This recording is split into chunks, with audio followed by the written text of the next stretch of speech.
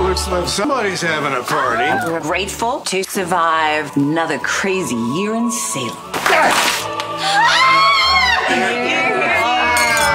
On Days of Our Lives. Surprise. What the hell are you doing here? We don't want anybody knowing that we are friends now, do we? First comes love. Thank you for a wonderful first date.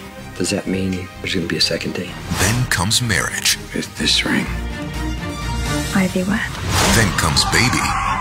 This baby is coming, and you have to deliver it. Missing from the baby carriage. Where is my son? You can't seriously be thinking about me keeping Nicole's baby. I'll pay off some shady doctor to say that Nicole's baby died.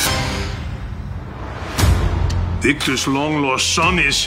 Xander Cook? Why are you here? I came to find you. You obviously don't trust me. I don't trust Everett. You have lived with someone before. Yes. My ex-husband.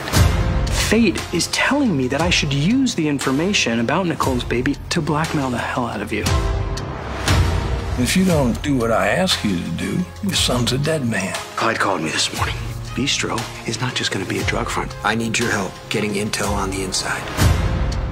I just thinking about how lost I was when Steve found me. You're making a mistake, Paulina. One that you might live to regret. Oh, you really are a DeMera, aren't you? Oh my God. He's dead. Things are heating up. Let's get married again. What the hell? Is it natural for somebody to have feelings for somebody they've loved for so many years? I wonder if you consider moving in here permanently.